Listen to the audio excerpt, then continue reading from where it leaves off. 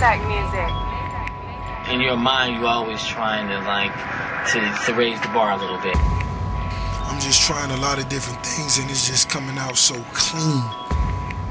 You have to think about, what things you need to do just to grow a little bit. Teflon Don is feeling like the best project of my career. It's always something good. It's all, it's gonna be some quality there.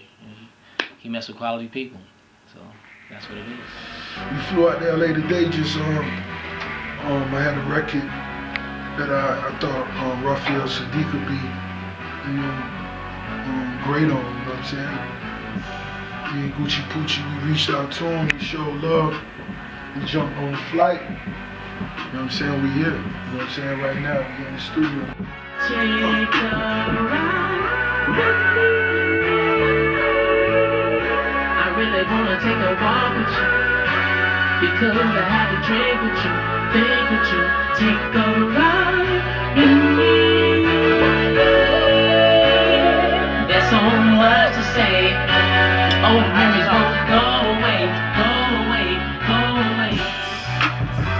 Take a ride with me. I wanna see you smile. It's a fantasy. La la la la la. Yo, first time I heard Rick, I don't remember which single it was, but I knew it was a whole bunch of people around him. I was like, is he the new cat? Or is he like the cat that's been around and he came back and cats are just kind of like parading around him? He looked like he was the veteran and everybody else was like, new. I've been a fan of Raphael Saadiq since, the early Tony records. And one of the records, like I told him when I first met him, that I really loved was Blues. If you don't mind, why don't you pull that bass up a little bit more, Miles? And pull up them drums, a little hi-hat. I want to hear them drums kicking so hard, you can feel it way back in Mississippi. I just want to bring something different to the table. Let's go around.